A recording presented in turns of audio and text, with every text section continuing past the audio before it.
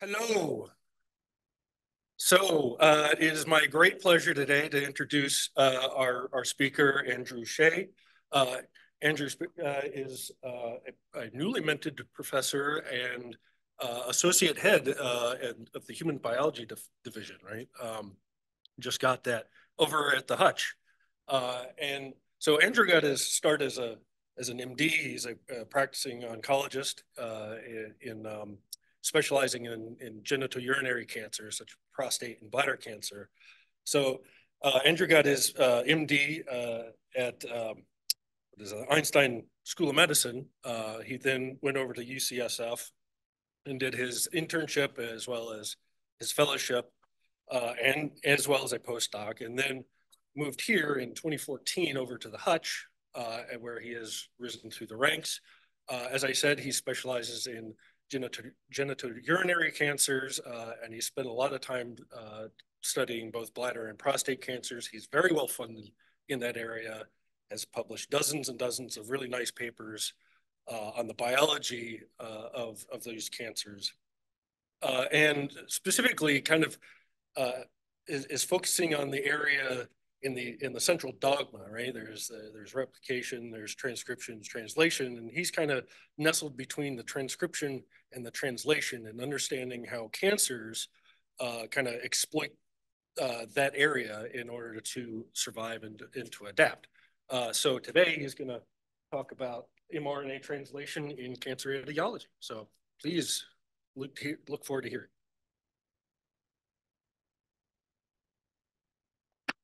Well, thank you, Scott. Thank you very much for the invitation. And thanks for having me here. So yes, I'm a physician scientist. I actually don't normally dress like this, but today is my clinic day. So I literally walk from the surgical building to here. Normally I like dressing as you're dressing. Actually, a little less dressed up than you are actually with the just the t-shirt on. But it's a great pleasure of mine to come and speak here about some of the work that we're doing in the lab. These are some of my disclosures. So over the years, we have, as a lab, focused on the process of mRNA translation in physiology and disease. And so like Scott said, oh, sure, absolutely. Hello, better? Clear? All right, I will continue. So over the years, we focused on the role of mRNA translation in physiology and disease. mRNA translation indeed does fit right into central dogma. It's DNA, RNA, and then proteins. And then that process of RNAs becoming proteins, that's mRNA translation, as we all know here. And over the years, we've learned that it seems to be really important in specific aspects of normal physiology. Right here are two examples, like erythrocyte differentiation as well as cell fate choice. We've also learned that's important in cancers. And we've shown that in prostate cancer, the androgen receptor, which is highly deregulated in prostate cancer, can actually control the process of mRNA translation at the step of initiation. And that can actually be a druggable target. And we also found that in bladder cancer, that it seems to be important for efficient transformation.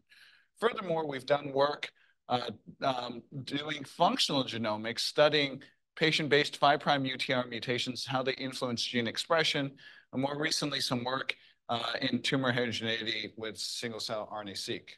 But if I had to kind of distill down what this entire talk is going to be about in one slide, or what we do in one slide, it's really to understand the complex dance between RNAs and proteins and how translation occurs, okay? And if I had to distill that part down, I'd say that translation in particular is the protein side of translation, like translation initiation factors, elongation factors, and its interface with RNAs, such as rRNAs or mRNAs. And when those two things clash, that enables the process of protein synthesis. And a perfect example of that is this complex right here called the EIF4F complex, which is basically the first complex that needs to form around a capped mRNA in order to recruit the ribosome 40S subunit, okay? And so today's talk is going to be centered on these two aspects of mRNA translation, the mRNA side of translation, as well as the protein side of translation. And you'll see what I mean in a second. So first, the mRNA side. So credit where credit was due. This work was largely done by Samantha Schuster, an intrepid PhD candidate in my laboratory who has since gotten her PhD and is now doing a short postdoc in my lab. She's looking for jobs in industries, as well as a computationalist in my lab, Sonali Arora, who's been with us for about since 2015. And so when we typically think about the cancer genome, and we think about things like TCGA, the Cancer Genome Atlas, and where mutations happen, a lot of what we're focusing on is this little area right here, called the open reading frame or the coding sequence. Of course, I put this small on purpose because I want you guys to focus on what is flanking these areas on mRNAs, which are the untranslated regions, right? There's a 5' UTR, 5' untranslated region, and a 3' untranslated region. And it turns out these areas are really important for gene regulation. And in particular, we've published previously the 5' UTR is really important for the regulation of translation in cancer. And what Samantha wanted to study was the 3' UTR. But the 3' UTR is a little bit of a different problem. What it does is it regulates the process of mRNA translation and RNA degradation. And it does so through cis-regulatory elements, which could be sequences or structures, as well as transacting factors, which are usually proteins. Sometimes it could be RNAs, like microRNAs, that could basically bind and then augment the function of that mRNA. It can destroy the mRNA. It can make it work better. It can make it translate more, translate less, okay? And if we look at some of the literature that's out there, it's been shown by different groups that the 3' UTR sequence itself is actually really important in titrating gene expression. This really nice work by the Juranovich lab at WashU basically used a massively parallel reporter assay and random sequences put into a construct and found that if you use specific sequences, enable better translation than others. Very simple concept.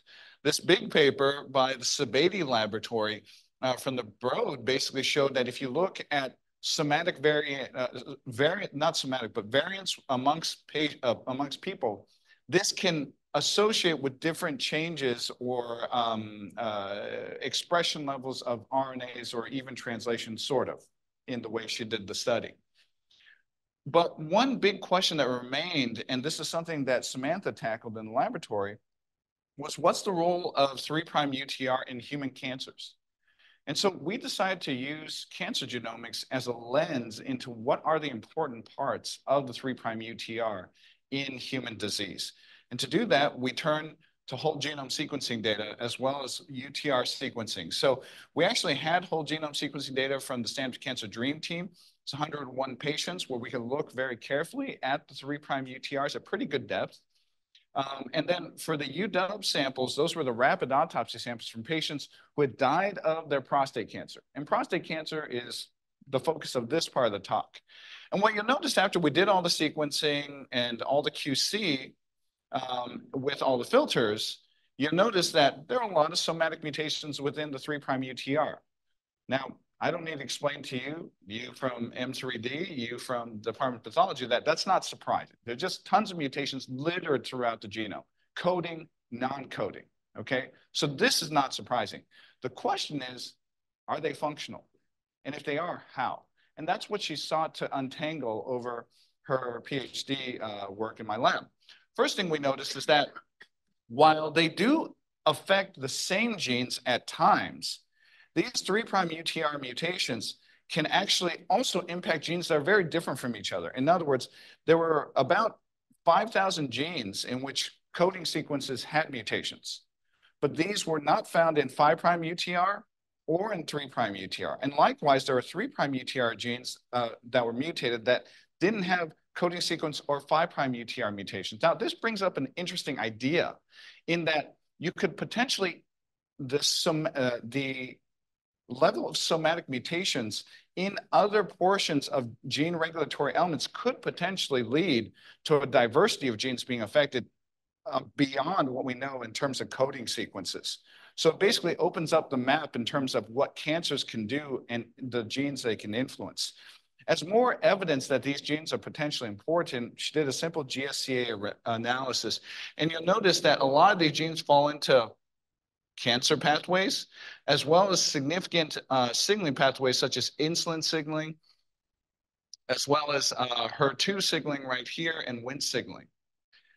She also looked at the recurrence of some of these genes. We only found 2 genes that were listed as hotspots, or 2 areas that were listed as hotspots, but you'll notice there were certain genes that were mutated in more than one patient. And what you'll notice is some of these were cancer associated, such as the vital transcription factor FOXA1. Now, looking at this data set a little bit more, we want to know if there was some kind of regional specificity. Was it close to the poly A? Was it close to the stop site where we would find these mutations? And it turns out when you look across a quintessential 3' UTR, there was no difference from, basically the 3' side all the way to the poly A. However, when she looked at genes that had more than one mutation, she had this really interesting finding that a lot of these mutations were actually quite close to each other, less than 5 bases away, which brought us to the idea that maybe there was some functionality. Maybe there were certain regions that were being targeted. I mean, that's kind of anthropomorphic, but that there were certain regions that were more appropriate for cancers to have mutations there. In order to answer that question computationally, and this is still a correlation, but it's a pretty interesting study she did, was we basically permuted. We took those 14,000 mutations, their trinucleotide context, and we asked a very simple question. If we now just dump them onto the entire 3' UTRome and did that test 10,000 times, how often would that mutation occur on a known RNA binding element or a microRNA site? Okay, because those are functional regions. And what you'll notice here is that observed is gold and expected is black. That's the computational. Okay, so one's real, like what we actually counted, and the other one is what we would expect, from this computational analysis that we did. And what you noticed is looking at, RNA binding sites as well as ECLIP data as well as cis-BP, that the mutations that we actually saw that actually landed on these sites were more than what was expected by chance. And so you might think, that's just, it's computation. Maybe everything looks like that. Well, we looked at microRNAs as well. That was true. But when we looked at specific motifs, it wasn't true. So there's an RNA modification that happens that can influence RNA metabolism called M6A. These were actually less than what we expect by chance, whereas polyadenylation signal mutations were actually more than what we expected by chance. So all of this point to the idea, all of this computational data, again, all correlation points to the idea that maybe 3' UTR mutations can be important for influencing cancer etiology in some way, shape, or form. So how do we get to the bottom of this? 14,000 mutations, can we test all of them? That's what Samantha wanted to do. But we run into 2 simple issues. One, we know that the 3' UTR regulates the amount of translation that an mRNA could undergo. But we also know that the 3' UTR also regulates RNA degradation. So in order to get at this functionally, she created 2 parallelized, massively parallel reporter assays, which I'll walk through right now. So the first one's a translationally based massively parallel reporter assay. And basically what that is think of it as thousands of plasmids, each with either a wild type version of the 3' UTR or a mutant version of the 3' UTR cloned into this as a pool, okay? And it's driven basically by a CMV promoter, okay? It's downstream of luciferase. And what we did in order to measure translation is we went ahead and took this, introduced it into cells, transvected it, and then what we did was we put it onto a sucrose gradient where we could separate out mRNA based on how many ribosomes were attached to them. And so this is usually what that looks like. This is a polysome gradient. And so the monosome is just 1 ribosome, and these little bumps here, that's 2 ribosomes, 3 ribosomes, 4 ribosomes, and so on. And so by taking this fraction right here, and sequencing it and comparing it to total mRNA, we can actually measure translation efficiency for each one of these pairs, okay? And so that's what she did to measure translation. What about RNA degradation? And frankly, at first I was like, well, we're looking at total RNA, but it turns out RNA degradation is actually quite different. And we had data to show that. So we wanted to make an assay that was unique that could specifically look at mRNA translation. In order to do that, she engineered a T7 promoter such that she could in vitro transcribe the entire library, polyadenylate it, as well as cap it, and then transvect that into cells and pull out the RNA at different time points, and then measure their decay. So in doing these two assays, she was able to look at all of those, quite a few of the mutations. I believe there were like 9,000 of them. Actually, no, about 6,000 or 7,000 that she looked at. And this is the fruit of her labor. I mean, this is basically like 3 years of work, all in one slide. And what you'll notice is that there were hundreds of mutations that can either decrease translation or increase translation. And these do affect genes that are important in cancer, such as insulin-like growth factor 1R, among others. She also found hundreds of genes that can actually decrease stability or increase stability. And that can also affect genes that are important in prostate cancer, such as ASCL1, which has been shown to be important for neuroendocrine differentiation, or a very aggressive form of prostate cancer called neuroendocrine prostate cancer. Now, what you'll notice here is that there's quite a lot of color to this. There's a lot of blue on that side and a lot of purple on this side.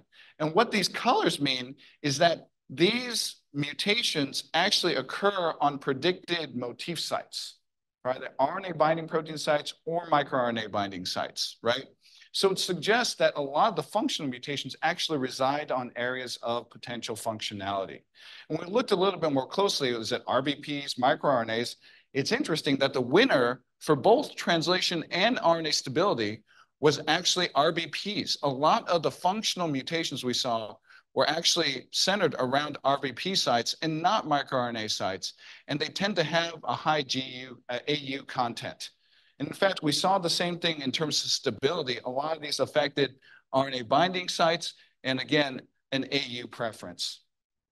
Yes? Just a quick question for clarification. Did you use the same luciferase reporter for both assays?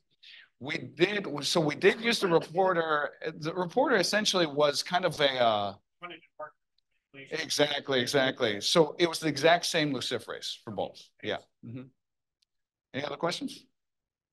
So basically, we looked then at our group of functional genes and we asked, okay, what's so similar about them? Are there things that could predict for functionality? And we noticed that functional mutations were actually more likely to be in conserved regions, both at the translation level and at the stability level.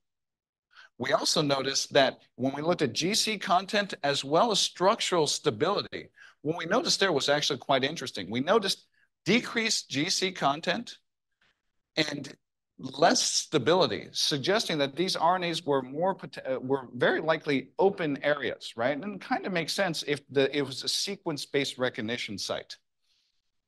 But we have evidence that that is true sometimes, but not true other times. And I'll go ahead and show you really soon. Because massively parallel reporter assays are great. They're very powerful. There are a lot of people that do that here at UW and the Fred Hutch. But one of the issues that I find with massively parallel reporter assays, it's still a correlative readout, right? It's still saying, okay, this thing that I made is probably behaving the way it does in a cell. But that's a big jump that we're doing, right? So how do we actually get at ground truth here? And so in order to get to ground truth, what we did is we harnessed the power of base editing technology developed by David Liu's lab over at MIT. And what he's developed is these very cool ways of using APOBEC. We use the kind of the first generation stuff that can mutate. They use the cytidine deaminase and a dead Cas9 to target the cytidine deaminase to regions of DNA and then basically create point mutations there. And so what we can do for the first time ever is actually introduce these mutations that we see in patients that came up as hits and ask, do they do anything to the native endogenous proteins that we're looking at, right? So we decided to pick two of these in particular, one called Zwilch, which is a kinetochore protein, and another one called IGF-1R, which I already mentioned, growth factor receptor. And by using base editing technology, we were able to engineer on one allele within these cells the exact C to T mutation that we saw in patients. One for Zwilch, as shown here. So this is wild typing. You see one allele has it. And the other one for IGF-1R, again, C to T. Actually, this was a G to A. And so what you'll notice at the end of the day was, okay, we created the mutation. Now the question is, both of these were up mutations in our mass repellent reporter assay. So we'd expect if we did a Western blot that we should see protein go up. And so that's kind of what she saw. When she first showed me this Western blot, I was like, I got to stare a little bit because you could see a slight increase in the protein levels. I was like, look, let's quantify this. So you didn't replicate multiple clones, great. And when she did it again and again, I was like, okay, maybe there is a slight increase in Zwilch levels and a slight increase in IGF-1R without any changes in the transcript level, looking at Zwilch or at IGF-1R. So then I was like, okay, well, if it is up, does it do anything to the cell? And my bet was like, it's not going to do anything. And I was right on that bet. When we grew it in the INCU site, there was no difference, right? Zero difference in growth between mutant and not mutant.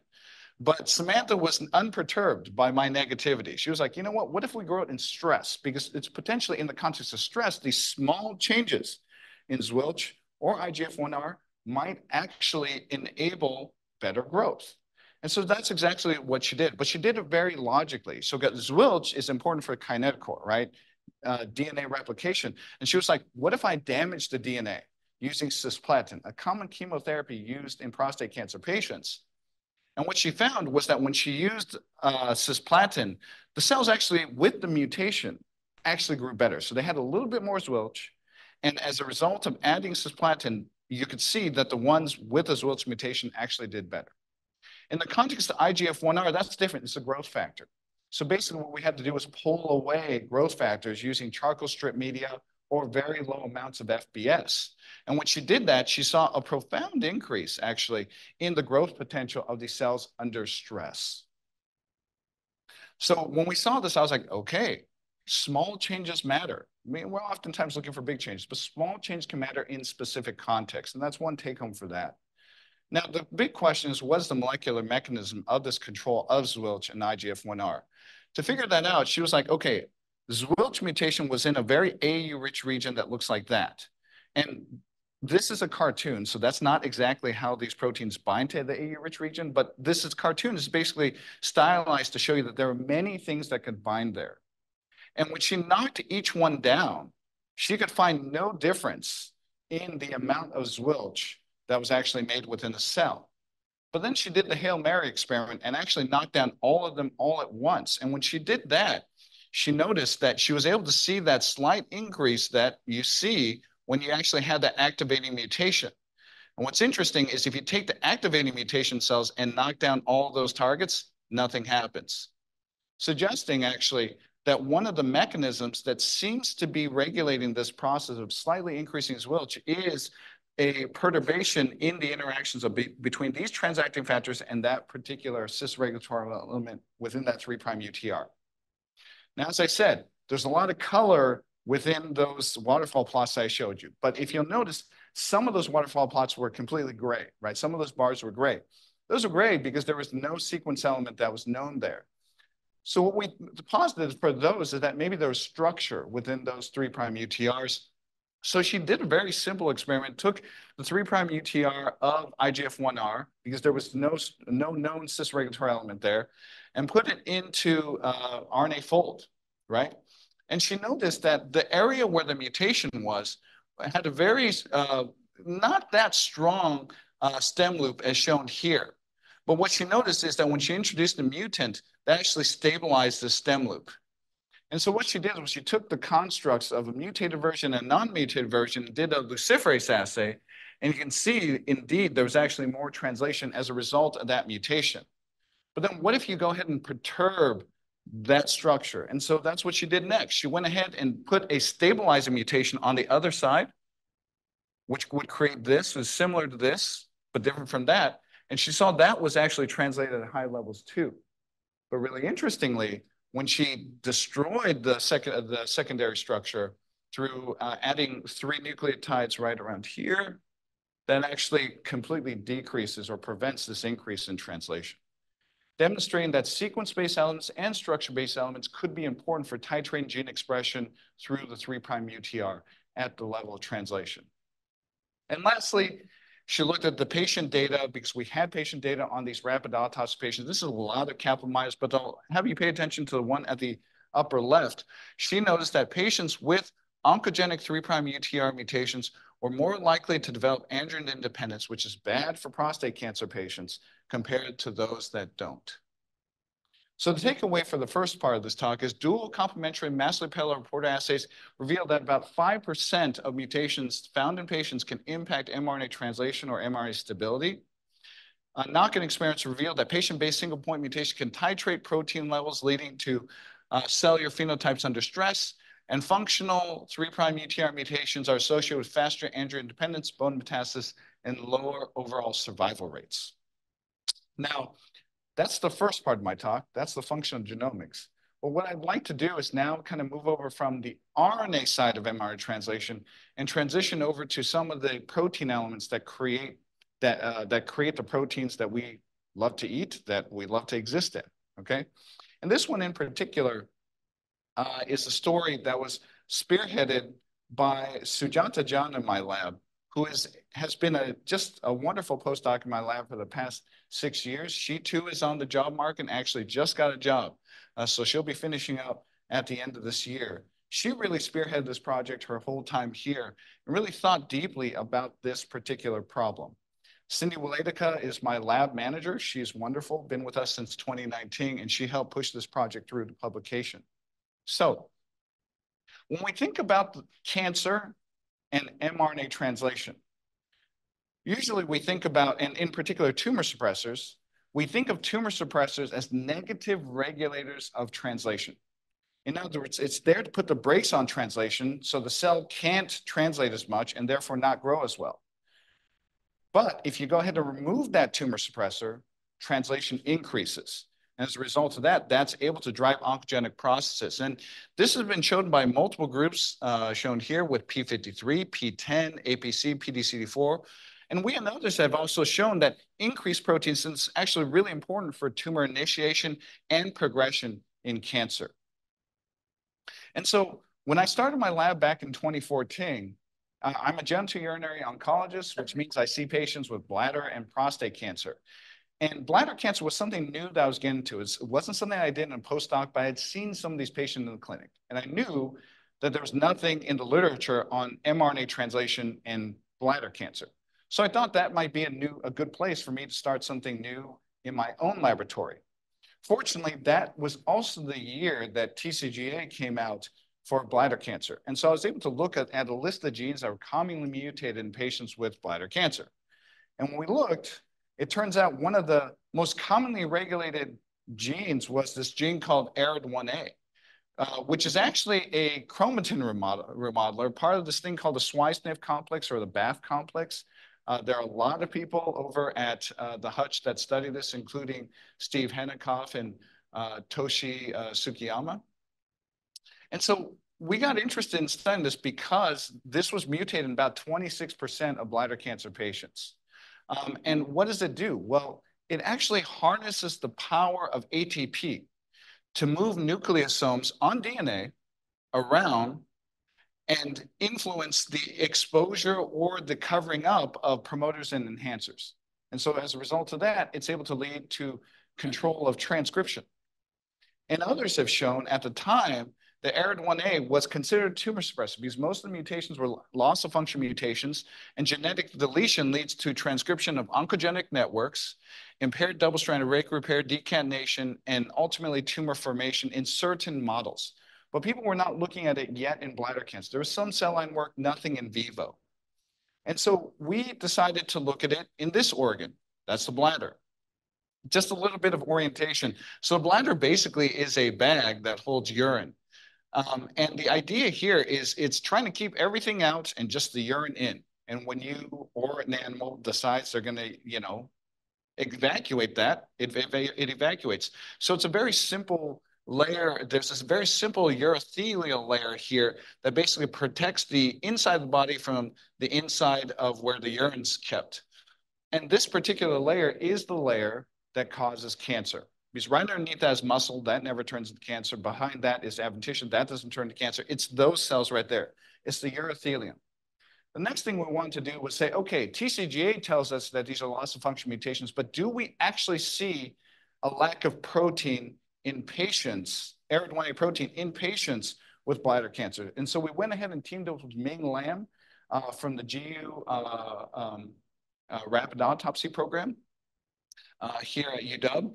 And we used one of her tissue microarrays. And what we found is about 20% of patients actually expressed no ARID1A. So given this, we got the courage to basically create a mouse model or use a mouse model that had already been created. And that was this one right here. So this is a UBC-Cre ERT2 mouse model where UBC is ubiquitin Cre, so it's expressed almost in every single cell. It's connected to a Cre ERT, that's the promoter. It's connected to a Cre ERT2, which means it's tamoxifen inducible. And then we crossed it with ARID1A, flux to flux around exon 8, I believe this was exon 8. So it's loss of function.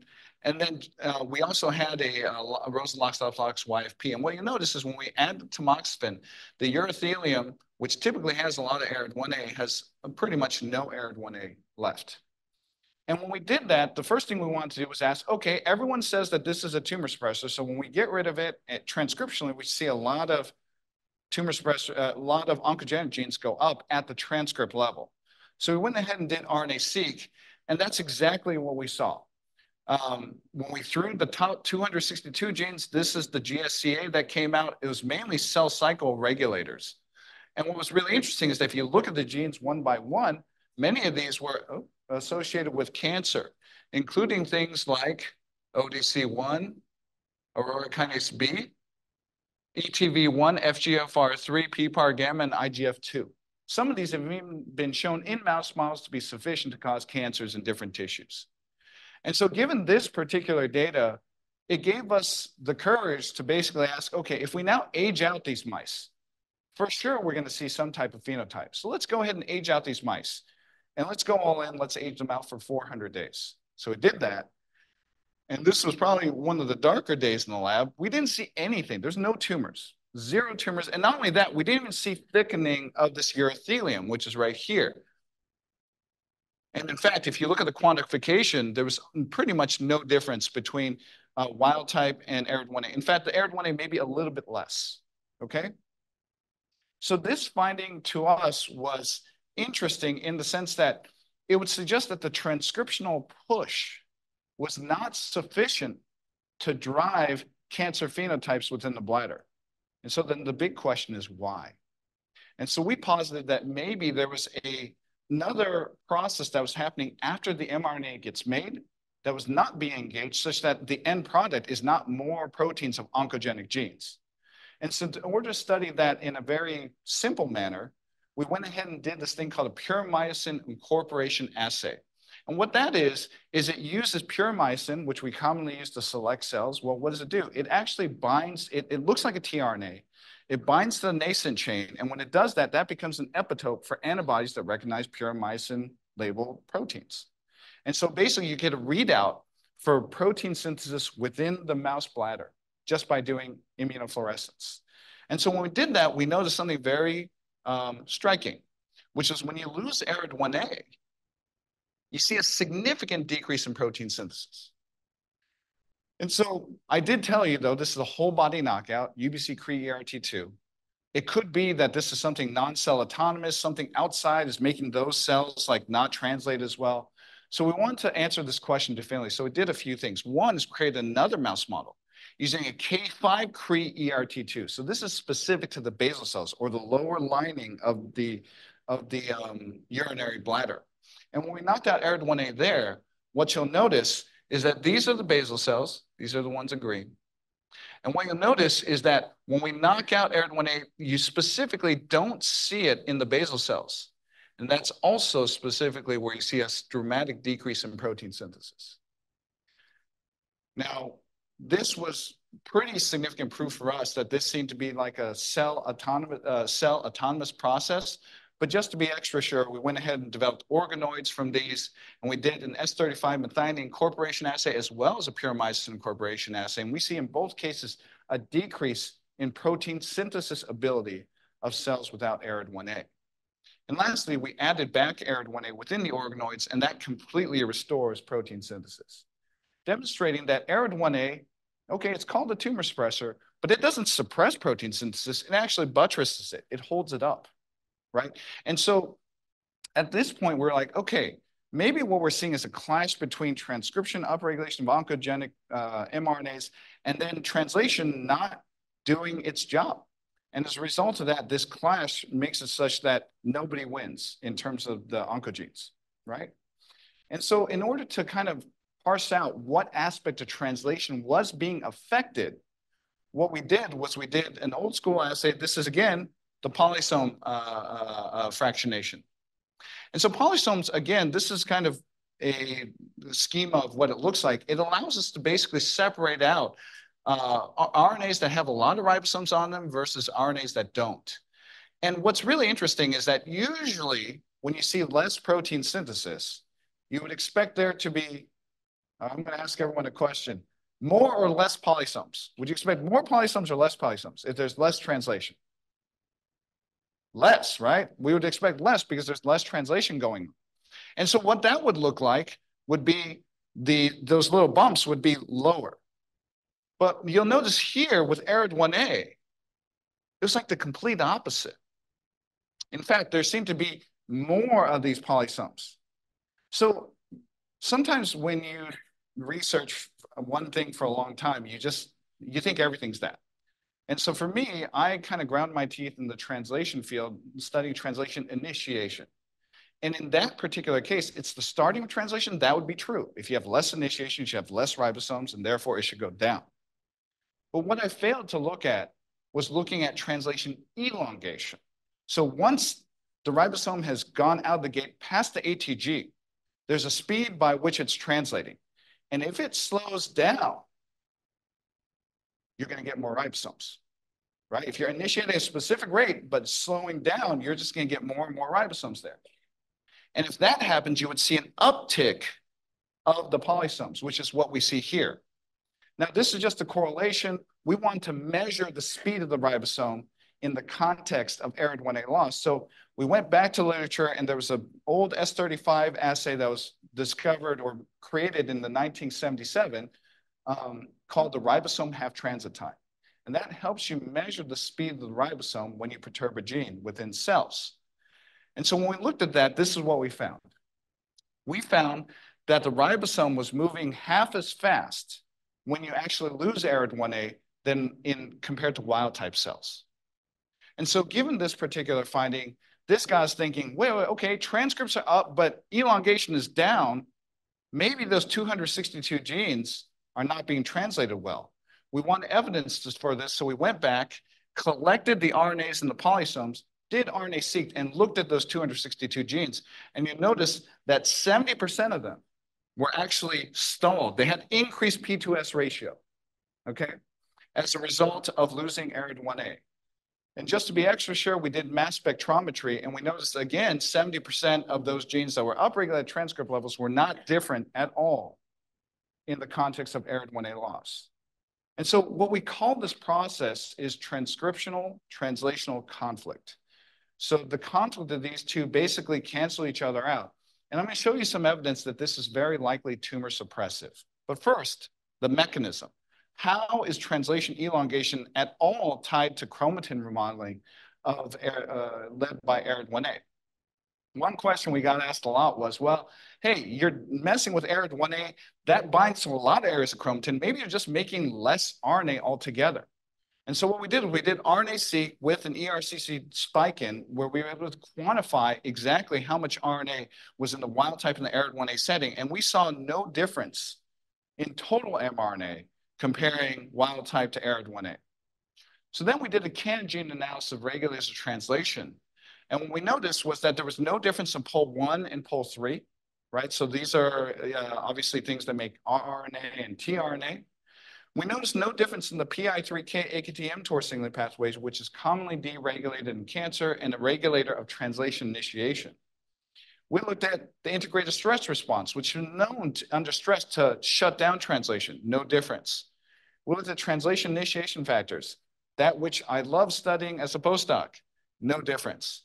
But then we went to elongation. That's where we found this finding right here, which there's increased EF2 phosphorylation in the context of ARID1A loss. So EF2, this is in organoids, so we wanted to make sure the same thing was happening in the tissues. And indeed, in tissues without ARID1A, we see a significant increase in EF2 phosphorylation. So why is EF2 phosphorylation important? Well, EF2 is actually a protein that helps ribosomes translocate. And so when you actually phosphorylate it, that actually prevents EF2 from functioning, and it leads to less translocation of the ribosome. And so this actually does go along with our observation of slower transit times because we see increased phosphorylation. So of course, the big question, what phosphorylates EF2? And it's great that, it's great to read the literature. It turns out that there was another group that had done a lot of work on what phosphorylates EF2, and there's pretty much only one kinase called EF2K, right? And so EF2K, when it's not phosphorylated, is active. However, when it's phosphorylated here at serine 366, it's inactive. So we decided to look in our tissue samples from the mice at total levels of EF2K as well as the inactivated form. And what we noticed was that total EF2K levels were actually somewhat increased as a result of loss of ARID1A. And the inactivated form was significantly decreased. Again, showing that there seemed to be a net increase in EF2K activity, okay? So then, we're kind of working out the chain here, maybe getting closer to the truth of what's actually regulating this. But first, before there, we want to know whether or not that EF2K was responsible for the translational phenotype we see in ARID1A deficient cells and mice.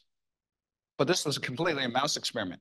So we went ahead and did a pharmacogenomic approach. Basically, what that means is we either knocked out EF2K using a new mouse model called the ARID1A EF2K knockout mouse versus using a small molecule inhibitor of EF2K called A484954. And when we did that, first looking at the genomic study, we found that when we knock out EF2K, get rid of completely, so EF2 cannot be phosphorylated, that completely gets rid of EF2 phosphorylation as shown here and completely restores translation. So it is indeed the phosphorylation of EF2 that is responsible for this phenotype. And just to make sure it's the catalytic activity of EF2K responsible for this, we went ahead and used that small molecule, and we see the same phenotype, where you see a significant decrease in EF2 phosphorylation and restoration of protein synthesis. So now, going up the ladder, what regulates EF2K and its phosphorylation? And so that gets even more complicated. And this was work done by Christopher Proud. He very painstakingly worked out all these pathways in regulating the phosphorylation of EF2. Turns out there's an activating phosphorylation and an inhibitory phosphorylation. We didn't see any differences in AMPK, so we didn't go down that route. We looked at PI3K already, and we saw no difference. But when we looked at MAP kinase signaling pathway within the mouse, what we noticed was that when you lose ARID1A, you get a significant decrease in the phosphorylation state of these MAP kinase proteins. But there's no difference in total protein level. There's no difference in mRNA level, suggesting that it's somehow there's less signaling through MAP kinase, but the question is how. And so MAP kinase, we all know it. It's actually regulated by RAS, right? And so we did a very simple study. We would say, okay, we have all this RNA-seq data. Let's look at the RNA-seq data between cells that have ARID1A and those that don't. Let's look at all RAS regulators. And so we looked at all the RASs. We looked at the RAFs as well, and we didn't see any change between wild type and mutant. However, when we looked at the guanine exchange factor that's important for the activity of RAS, we noticed that RAS GRIP1 was significantly downregulated at the transcript level as a result of loss of ARID1A. And so this was a clue that maybe RAS GRIP1 levels, which can control MAP kinase activity, was the cause of this particular phenotype. And so we went back to the mouse and we saw that indeed RAS GRIP1 levels were down at the protein level when you lose ARID1A. So it wasn't just a transcript phenomenon. We actually saw it in tissue in vivo. And so, when ARID1A moves nucleosomes around, one of its other activities is to prevent other transacting factors from binding DNA. And one of the ones that it seems to be in a yin and yang relationship with is this complex called the PRC2 complex. The PRC2 complex methylates DNA at promoters. It deposits this H3K27 trimethylation that actually inhibits promoter activity. So basically inhibits the way that inhibits the ability of something to be transcribed. And so our idea here was that maybe we were losing ARID1A, and as a result, SWI/SNF couldn't bind to RASGRB1 promoter. And as a result, PRC2 complex could be there to then inhibit its transcription.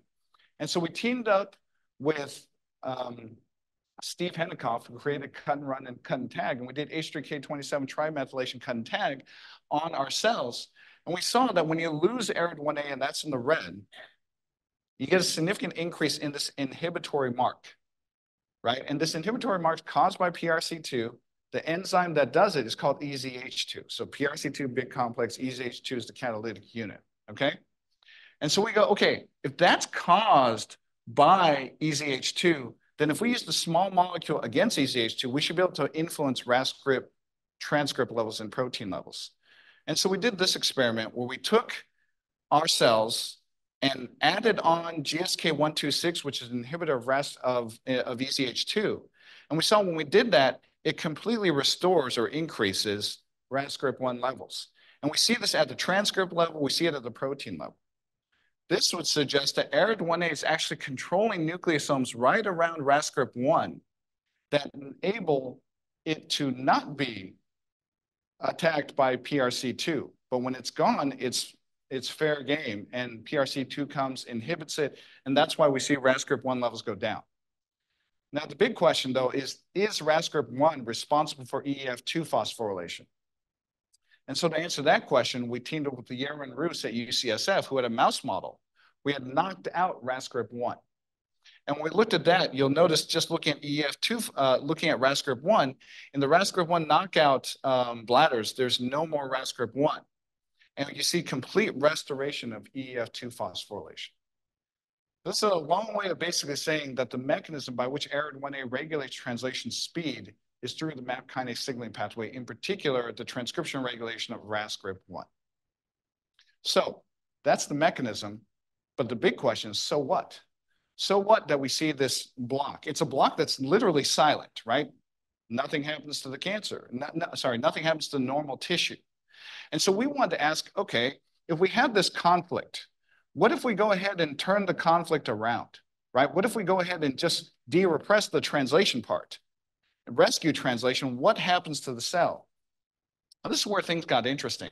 We noticed, and this is where I just strongly believe there's no such thing as a negative piece of data, because for years, when we were working with these ARID1A cells, what we noticed is that if you passage these organoids over time, you actually start losing ARID1A negative cells.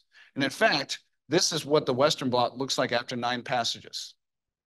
Well, that would suggest that there's not replicative immortality in these cells. Eventually, they lose out in some way, shape, or form. But what's really interesting is when you cross this ARID1A mouse with an EF2K mouse, make organoids, and then do the same experiment and look for ARID1A levels, you'll notice that we never lose any ARID1A levels. We never gain back ARID1A levels as a result of de-repressing translation elongation. In fact, when we did clonogenicity studies, we saw that the cells were more clonogenic. They actually proliferated somewhat faster. So given these findings, we got enough, or actually I'd say Sujata got enough bravery actually to do another 400-day study, and this time in the context of the double knockouts. And when we did that, what she found was that there was uncontrolled cell growth within the urothelium. Now, this is not cancer. This pathology crowd is going to ask me this is not cancer, but it certainly is a lot of hyperplasia, and this is the quantification for that. And that is one of the features of cancer, uncontrolled cell growth, but it's not full transformation. So in order to get at the transformation question, we went ahead and turned to a carcinogenesis model. Now, the carcinogen we used here is called BBN. It's a nitrosamine, which is commonly found in cigarette smoke. Cigarettes, by the way, are the leading cause of bladder cancer. So it's another reason why we shouldn't smoke. And so when you give this BBN in the drinking water to the mice, it actually does not collect anywhere in the body except in the urine. And so because it's sitting there against the urothelium, slowly but surely they will transform. And by 6 months, all of them develop bladder cancers. And so we did a very simple experiment. We took wild-type mice, ARID1A, and the double knockouts, and then we first got rid of ARID1A. Then we gave them BBN, and we measured tumor size and as well as tumor protein level, ARID1A protein levels. And this got really interesting in that the ARID1A knockouts were didn't grow very well. And in fact, the tumors were actually smaller. And so, this was very confusing to us for a while until we actually stained for ARID1A within the tumor tissue. And that's what we noticed is that instead of having ARID1A negative tumors, we had ARID1A positive tumors, suggesting that in this experiment, the cells that actually went out are the wild type cells, and those are the ones that actually transform. However, in the double knockout, where you already unleash translation, in that context, we see larger tumors, and every single tumor that forms is actually ARID1A negative. And lastly, now this is a very specific perturbation, right? We're actually de-repressing translation elongation rates, but what about just increasing translation by itself? Could we then unleash the oncogenic properties of ARID1A loss?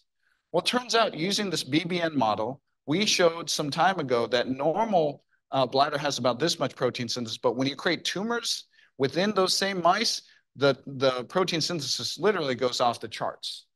And so we asked very simply, if you go ahead and take ARID1A mice, first give them tumors to basically get rid of the translation problem first, and then have them lose ARID1A, what happens in terms of survival, proliferation, as well as those conflicted genes?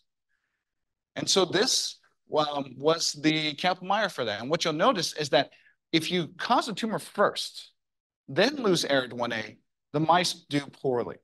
And that's because the tumors grow faster. And we know that because you see increased Ki67. And those previously conflicted genes that were conflicted with wild-type cells losing ARID1A are no longer conflicted and are translated at high levels. So I got one more slide of data, which is, can we therapeutically induce transcriptional translational conflict? So I tell you that we have basically this war between transcription and translation. We can actually cause cancer phenotypes if we just turn up translation. But what if we use drugs to turn it back? Is that therapeutic? And so we went ahead and searched literature, and it turns out there's one FDA-approved translation inhibitor called homoheritonin, also known as ometaxine methosuccinate. It's given to patients with treatment-refractory CML. And so we went ahead and used this on organoids derived from cancers that were ARID1A negative versus wild type. And what we noticed is that at concentrations which didn't affect wild type cells as much, the ARID1A ones were much more sensitive. Now this is mouse, so we went ahead and went to human looking for low ARID1A. And indeed, the low ARID1A ones were much more sensitive to the inhibitory capacity of homoheritonin. And lastly, what we did was we went to PDX models, patient-derived xenografts. We took a look at a whole bunch of them and measured ARID1A levels, and we found ones that had no ARID1A, some ARID1A, and a lot of ARID1A. And what we noticed is that the ones with no ARID1A were very sensitive to HHT, as shown here. But what you'll notice is that as ARID1A levels increase, sensitivity decreases, in that the middle ones were somewhere in between, and the ones with high ARID1A were completely insensitive to the inhibitory effects of homoheritonin. So today, what I've shown you is that we've discovered a new tumor suppressor process that we call transcriptional translational conflict. And that if you go ahead and turn up translation in that context, you can actually drive cancer phenotypes. And in the context of carcinogenesis, you can actually drive cancers all the way. This turns out it might be a therapeutic liability of ARID1A deficient tumors because when we use homoheritonin, that causes cell death. And in the kind of the bigger context of cancer genes and how they cause stress in cells, it turns out, as we all know, that a lot of cancer genes, when we think about them, we think, P53 really bad, P10 really bad, MYC really bad, right? Sorry, not P53, but PIK3CA. But turns out the first thing that these things do in normal cells is actually cause some kind of stress, and the cell has to respond. For instance, if you overexpress MYC in fibroblasts, this is a classical experiment that was done many years ago. It actually causes apoptosis. P10, when you lose it within the mouse prostate, can cause senescence. And then PIK3CA in the skin can actually cause differentiation of basal cells such that they don't form cancers. Well, what we posit is that ARID1A loss leads to EF2 mediated transcriptional translational conflict, which is tumor suppressor, which has to be overcome for cancers to take off within the bladder. I'm very excited about this project because we've recently teamed up with Petros Grivas, who is a clinical investigator, a professor here at UW, who is now, we're working with a drug company. We're going to start a phase 2 clinical trial of a small molecule inhibitor against translation in bladder cancer patients who have ARID1A mutations. So more to come on that, probably read out in a few years. I also want to kind of highlight the fact that I live in a really cool ecosystem, not just in the Pacific Northwest, but of other bladder cancer researchers in the clinical science, translational science, patient-centered outcome sciences, basic mechanistic pathology, as well as main trainees. We do meet every Thursday of the month since 2015. If you guys are interested, please let me know. Happy to have you guys join us. So this work could not have been done without the patients and families because we did a lot of patient tissue work. So we're very indebted to their work. This work was primarily done by Samantha Schuster, graduate student, now in the job market, as well as Sujata Jana, postdoc, also on the job market. They did a wonderful job and very indebted to them. Again, we work in a really great ecosystem and a lot of people to talk to about our work. Want to point out Ming Lam, who provided a lot of the tissue specimens. Patrick Patterson for helping us get into functional genomics when we were noobs in that field completely. Also want to thank the Hennekoff Lab as well as the Roos Lab for providing expertise on cut and tag, as well as the RASGRP1 knockout mice. These are my funding sources. Thank you guys very much. Happy to take any questions. And I'm supposed to show you this slide right now, so.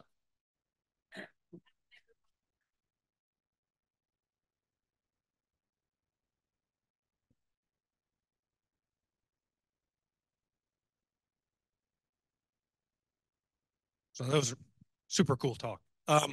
So one of the data slides that you showed was kind of interesting to me, which is this, you're saying that if you passage the ARID1A knockouts, they kind of peter out and the wild type kind of take over. And that's kind of the direct opposite of what we see in normal tissue, in human tissue, like in particular bladder urothelium, where you get clonal expansions of ARID1A. It's not uncommon. And that kind of conflicts with your cell culture. So I didn't know if you had any thoughts on that. Yeah, so I would say, there certainly is clonal outgrowth of ARID1A mutants within the bladder in normal tissue. That's been shown. I would say a few things. One, the speculation is that the normal tissue also has all the cells underneath it, which do interact and regulate growth. So that's one. Number two, though, because we were like, this made the project very difficult because every few weeks you'd have to sort out the cells, you had to make new lines and things like that. But what we noticed was Calvin Kuo, who does organoids within the in the stomach, he actually came out with a cancer discovery paper a few years before ours that basically showed that he also could not create these organoids by themselves from humans. His was from humans. But it was only in the context of p53 loss that they can actually create these things that actually have clonal expansion. So I think there's something different in that organoid culture system than what we see in humans, and it's a very important question.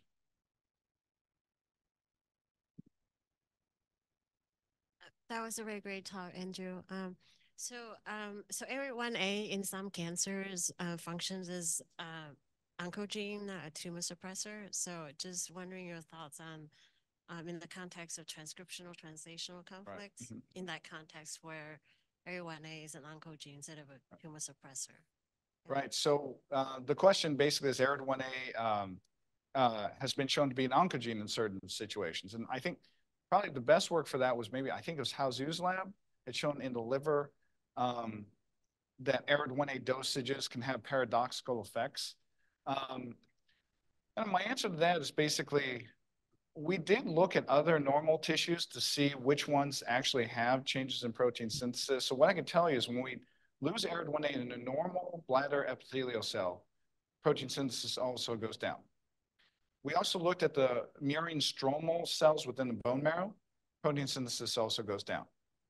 Turns out 2 years before we published our paper, another lab at Stanford, where Gerald Crabtree was, we were pretty nervous about this paper, showed that if you use, I think it was MEFs or some kind of normal immortalized cell line, ARID1A loss seems to make protein synthesis go down. So I do think that there seems to be quite a few tissues that are affected that way.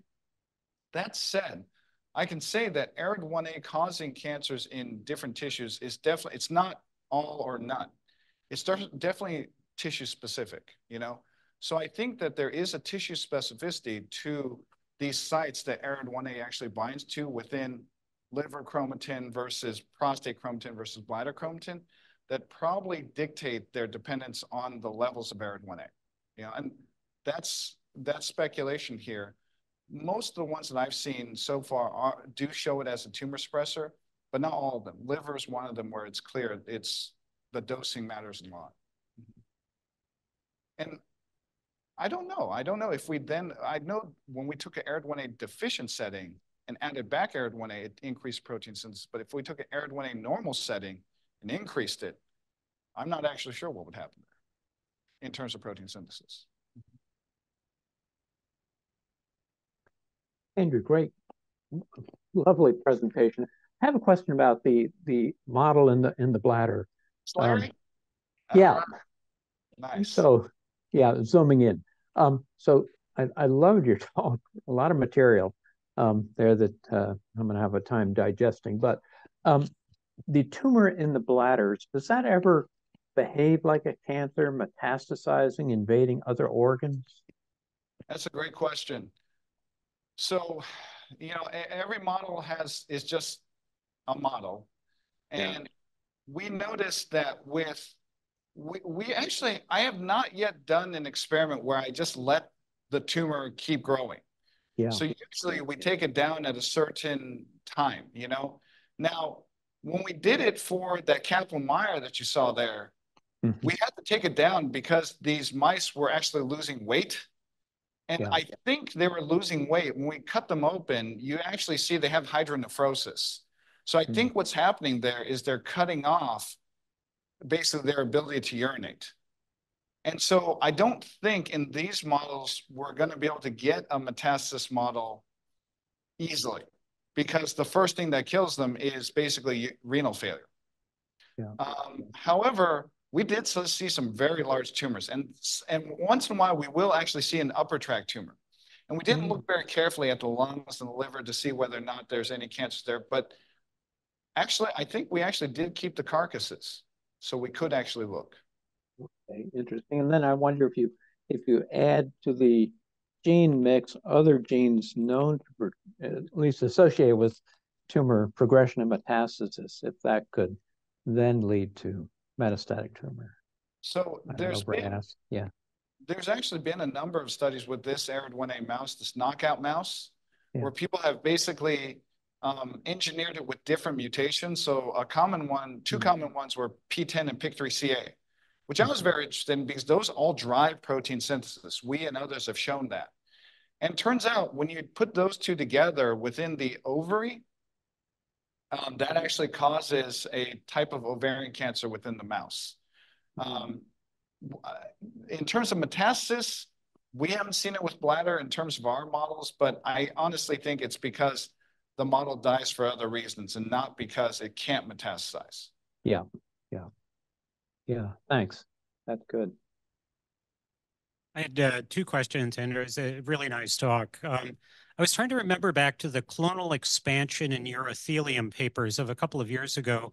Do you think ARID1A could have a promoting aspect to that early and an inhibitory aspect late, depending upon the co-occurrence of other oncogenic mutations in the tumors. I'm wondering if you've got something that, you know, could promote outgrowth, is not sufficient by itself to drive it, but could either be inhibitory or it might promote clonal competition with the accumulation of other mutations. For instance, are P53 co-occurring mutations common in the tumors, but not in the clonal expansions? Right. So in terms of clonal expansion, you're specifically saying that they're co-occurring within the same cell, not a cell that's next to it, right? Like within the same cell. Yeah. Right. So, you know, I would say that, you know, co-occurring mutations in ARID1A have been studied. We have not looked very closely at it, but I do know that P53 mutations are present in 50% of patients with bladder cancer. So it's the most common. In fact, when I looked at TCGA and I saw the top gene, I knew I wasn't going to study it because it was P53. And I was like, a lot of people study this. I'm going to study something that most people don't study. So I wouldn't be surprised if P53 is a co-occurrence there. And actually, that would be another answer for why it's possible. If there's co-occurrence, that certainly could tip the balance over, you know. The other experiments that I point to are just the ones where they mix, you know, they lose ARID1A and lose a pro-proliferation or pro-protein synthesis gene. Sorry, turn on those processes. Those do seem to enable actually transformation, you know. So I wouldn't be surprised if co-occurrence was not a, you know, co-occurrence was a thing that enabled clonal outgrowths. But I obviously know those beautiful papers that were published in Science for bladder. I'm not sure if to me, those bladder papers they talked a lot about basically plaques of specific genes, right? ARID1A right here, KDM2D here, and all that kind of stuff. But they don't talk as much about co-occurrence. I couldn't remember the details either. That's why I had to ask them. The other question I had goes back to the very beginning of your talk, where you're talking about 3' UTR mutations and the fact that they seem to be spatially clustered. Yeah. Do you find those in population data outside the context of cancer? Are these mutational hotspots, or is there a mutational mechanism that might be giving rise to those where they're harvested and used in a tumorigenic context? So we actually did a hotspot analysis using Fishhook on our entire data set. We had a small data set. I mean, it was almost 200 patients, but that's small. And we found 2 mutations at the top of that oncoplot that seemed to be a hotspot. There was like a region where it was just consistently mutated from different patients. But in general, though, and the reason why I didn't call it hotspot was because the mutations that we see, while the same genes can be mutated in multiple patients, the same place is not very common, you know? And so I actually took it out of, we were also asked to take the word out of the paper, you know, because it's not a hotspot by that definition. I agree with that, you know? I think what we've learned from this, so what have I learned from this experiment? I think one thing in particular is that somatic mutations can be used to define functionally important regions within RNA. That's something that we learned here.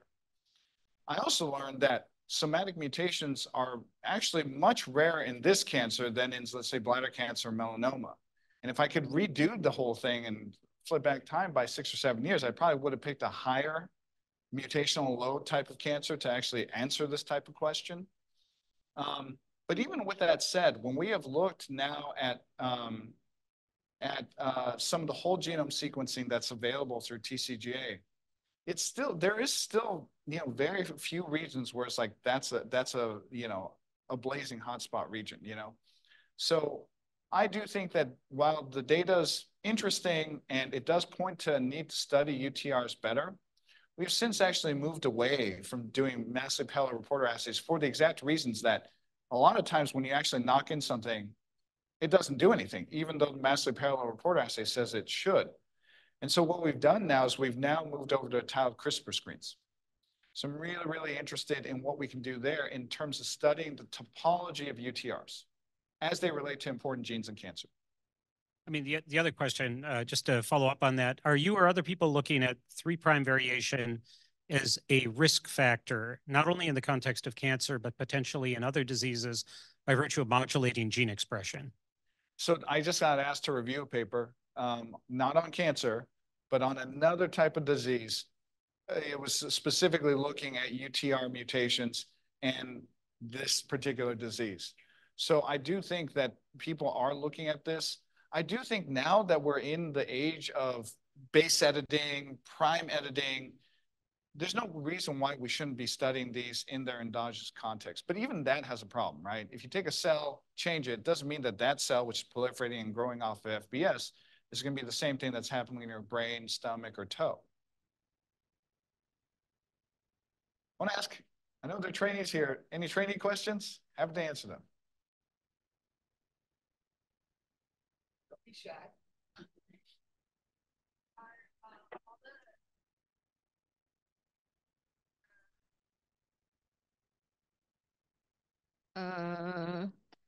AR1ID1A seems like a secondary hit. Like there should be another mutation that is flipped in the direction of aiding translation. So is that all the same in bladder cancer, or is it like different mutations? So there are actually a lot of PIK3CA mutations within bladder cancer. So we do see that. The interesting thing is if you look at TCGA, and that's a great question. Thanks for asking it. Like there are a lot of mutations in chromatin modifiers, like EP300, KDM6A, we were talking about KMT2D. There's a lot of them, you know, that are modified there. But if you look further down, there are regulators of translation, like the main one is the PIK3CA family, you know. I think one thing we don't know as well, but we are going to know is that there's much more whole genome data coming out now. And I do wonder if there are structural alterations that change, like amplify MYC and things like that. I think these are big questions that need to be answered, you know, and other, you know, variants because of chromosome translocation and stuff like that. So I think there's more to be learned by that. We are seeing some regular translation go up, you know, in bladder cancer, and it would make sense.